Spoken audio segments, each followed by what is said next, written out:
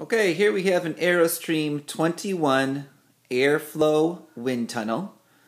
It is manufactured by Applied Educational Systems Incorporated. Here is the power switch and fan control.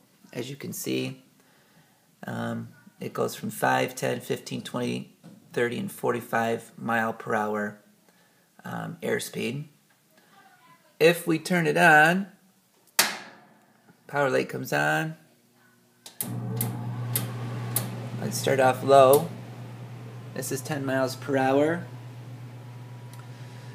This particular one has the plexiglass air chamber cover, which is very difficult to find. Any one of these models that you find online, I can't find any of them that actually have this chamber that is intact. So we can crank up the speed here.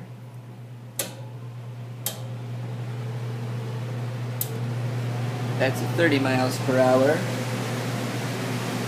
As you can tell, it runs pretty quiet. There's the fan. On the back side, we have the port to hook up to a computer so you can get readings on drag.